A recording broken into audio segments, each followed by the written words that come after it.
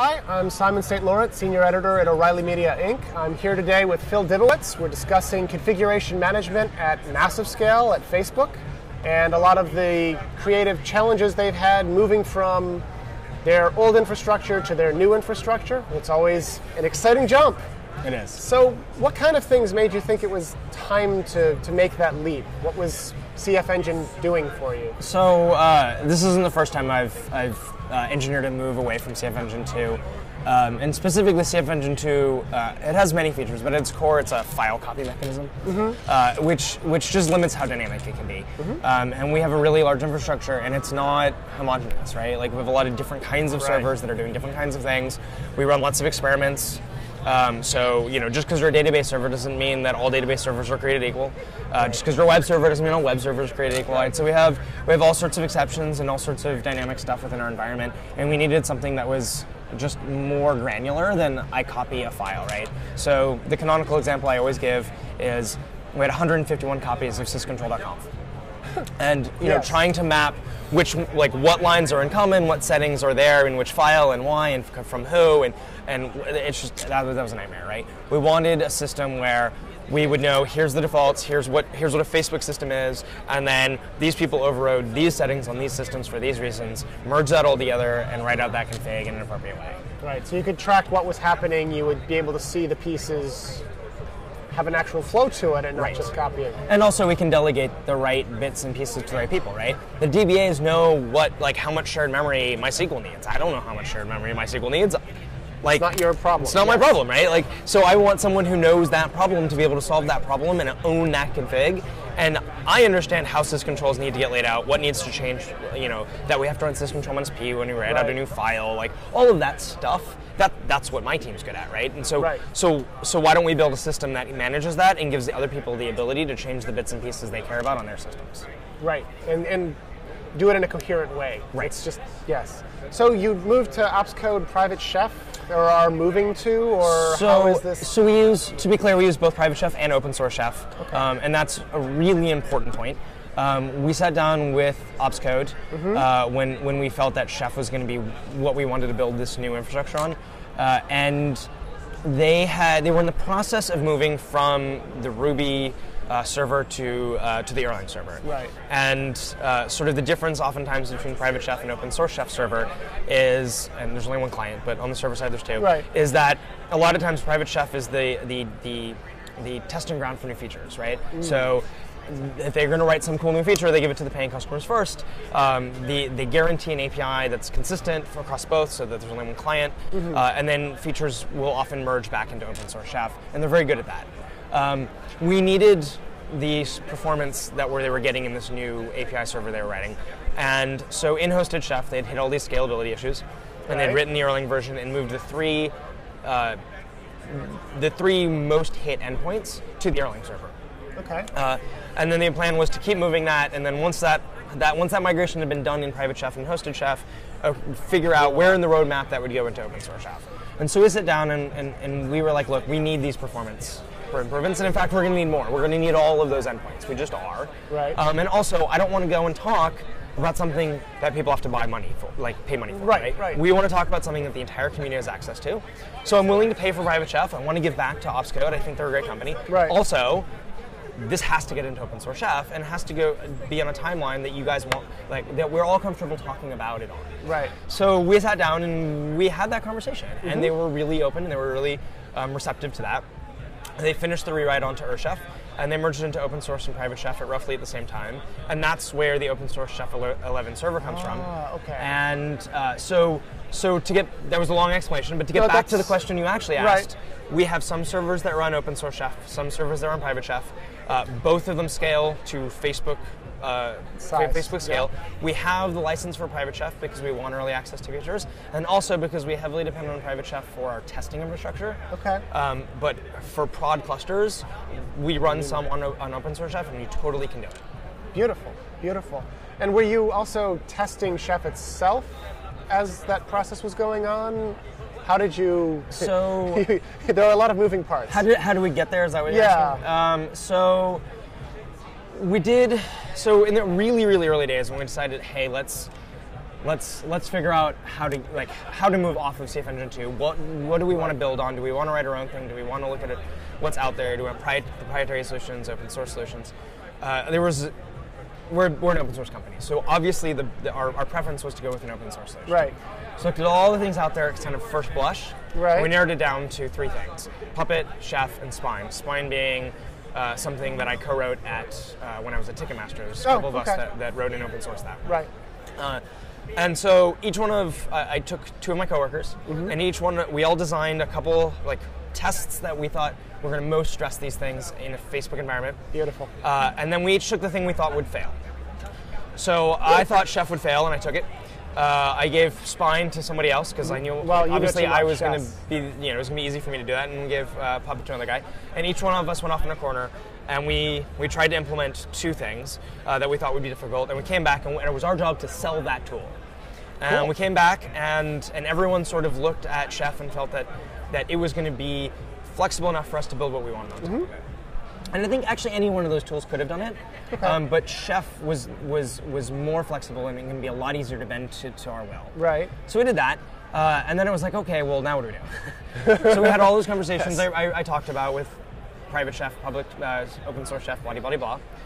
Skip ahead. Right. Okay, cool, now we know what we want to build on. Now it's time to write cookbooks. It's time to figure out to write all this infrastructure. Right. And what we wanted to do is we wanted to provide these APIs. We wanted everyone to be able to manage infrastructure based on just assigning entries into hashes or arrays. That was at the core of it what we really wanted to happen. So it was like, okay, well, how do we knew that we felt that the Chef model would best lend itself to that. And so it was like, okay, now we started doing all this. So we wrote a syscontrol cookbook, we wrote a result.conf cookbook, we started writing all this, and it took about a year to get that foundation laid.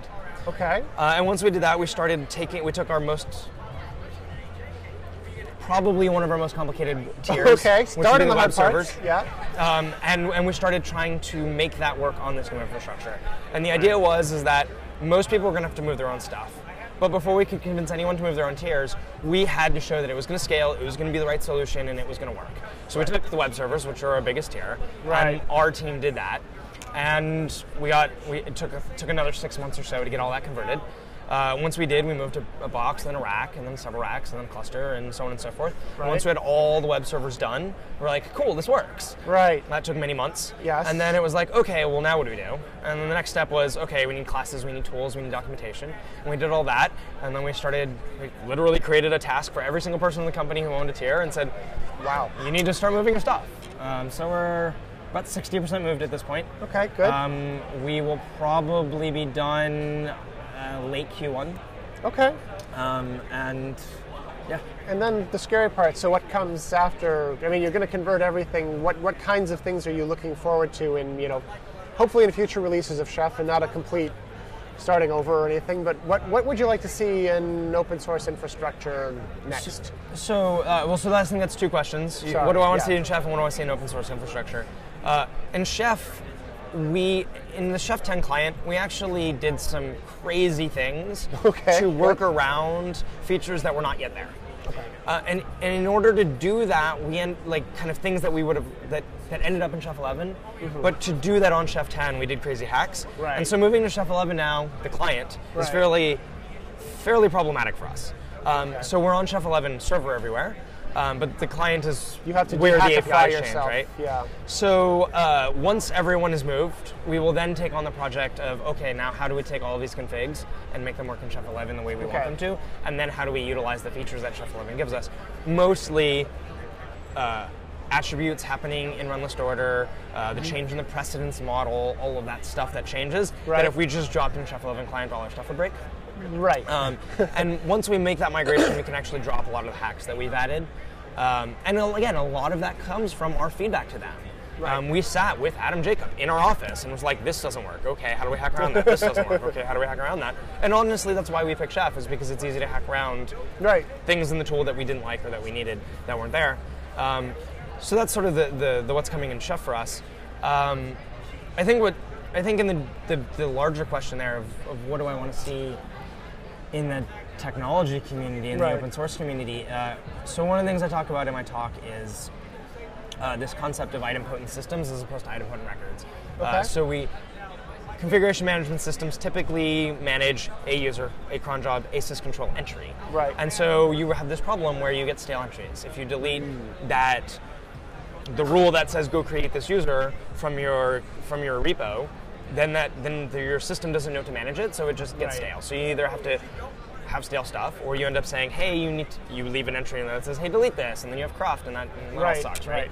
So we ended up going a very different way. We don't use a lot of the internal resources, and we actually use templates and hashes wherever we can to provide those data APIs I talked about, which flies in the face of what most community cookbooks are doing. Right. And so we're trying to start this conversation of like, okay, we think this is the right way of doing things. We think this is beneficial to anyone who has, whether it's 5 servers or 500,000 servers, it doesn't matter. Right. I think this is just a generally useful way of doing things. How do we merge those two paths? How do we interact with the community better and get them on that path where it makes sense, and have that conversation, and when does it make sense and when does it not make sense, so that we can share more and more of our code. So we've shared a ton of our utilities open source. Right. We're not sharing cookbooks at this point because there's not a clear way on how to do that, and we want to have that conversation and come up with ways that we can actually share more and more of our code. And so I think that conversation, I think that's part of the, I hate terms, but DevOps movement. Right. It's Really hate terms, but I think that where that movement is beneficial is that people are actually starting to talk about what's the crux of our infrastructure, how do we manage our infrastructure, what does infrastructure as code mean, how do you scale infrastructure, and I think that's where that movement's actually really helpful. I think people get caught up in, well, I'm not a system anymore.